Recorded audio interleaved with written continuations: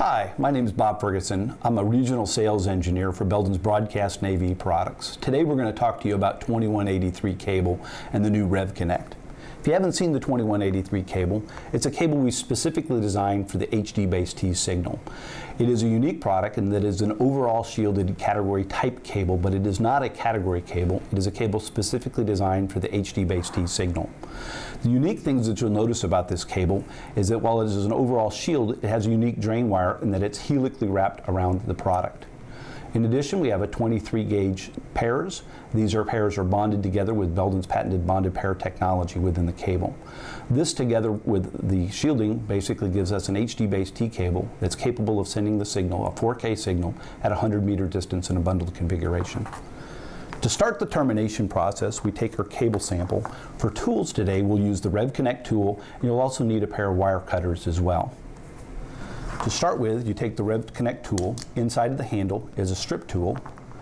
Use the strip tool, go about 2 to 3 inches down the cable. You want to go once around with the strip tool, applying pressure. You can then flex the cable and separate that jacket. It helps if you untwist the jacket, as that spiral wrap groove tends to grab a hold of the jacket to slide it off the cable. With that out of the cable, we now want to be able to use the ripcord. The ripcord basically will bring the jacket down to open area where we haven't risked nicking the cable with the strip tool.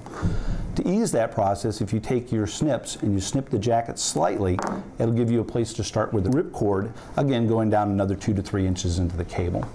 A neat trick to be able to do with your ripcord is you take the ripcord and you wrap it around the jacket twice. This will give you an easy place to peel the jacket away from the cable and a barrier.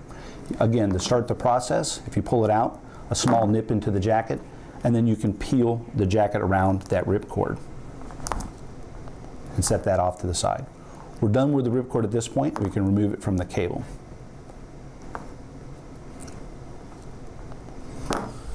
We undo the drain wire. Now the drain wire again on this is helically wrapped around the cable. When you're doing any of the shielded products, it helps to have more drain wire. You want at least 8 inches of drain wire exposed. As you see, as we unwrap this, we'll have more than our 8 inches of drain wire available.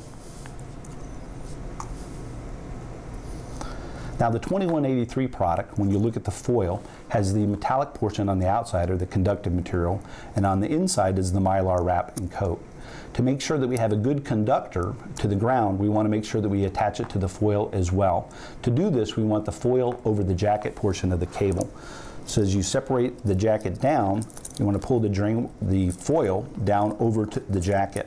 Now because the foil is outward facing, we have to fold it back onto itself. So we pull it down onto the cable.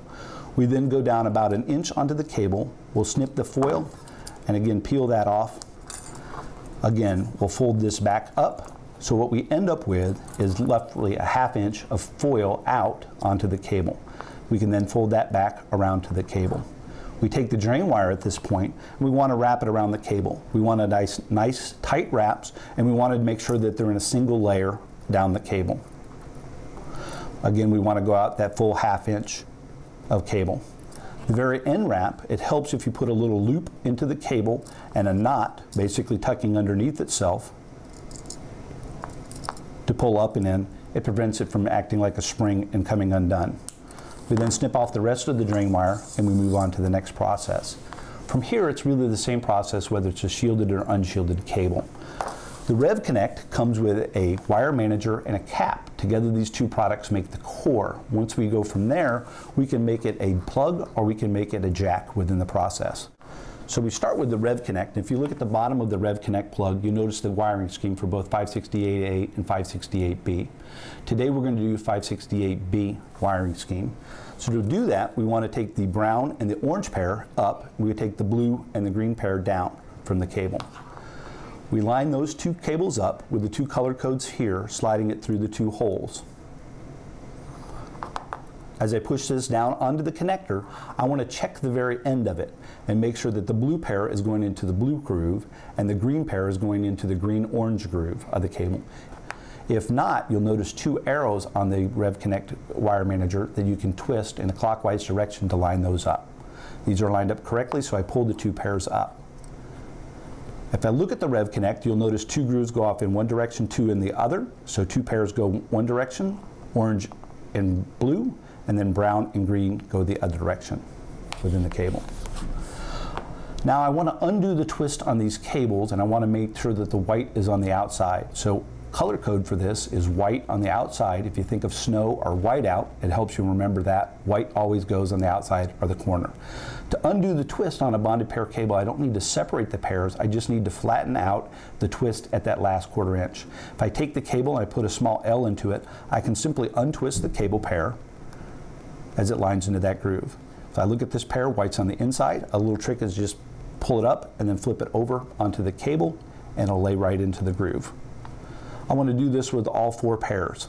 Again, undo that last 1/2 inch of twist, making sure that the white pair is always on the outside and that it's laying flat and into the grooves of the cable. This is my chance to visually inspect what I've done to this point. So this last 1/2 inch of the cable should be flat and into the grooves, and the white pair should be onto the outside. So white is on the outside, white is on the outside, flip it over, and white is on the outside of both of those pairs as well. The cap basically goes in, the 2 tabs go down where the cable came up into the cable. This is one part that you want to make sure as you push it onto the cable that it's fully inserted into the bottom of the cap.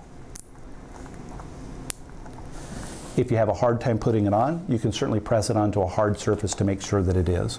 Once it's fully seated onto the body, we want to take the REVConnect tool. The REVConnect tool is designed so that if I insert the product, it has to be fully inserted, or it won't engage until it's fully inserted. To fully insert it, you insert it in, that black tab will come over onto the connector. We then engage the crimp mechanism, which drives the pins in and cuts the pairs off. As you hold the handle, those pairs will fall off. We've now completed the REVConnect termination process. If we notice the REVConnect tool, there's a small shark fin on one side. That will match up with the grooves on the taps on the connectors.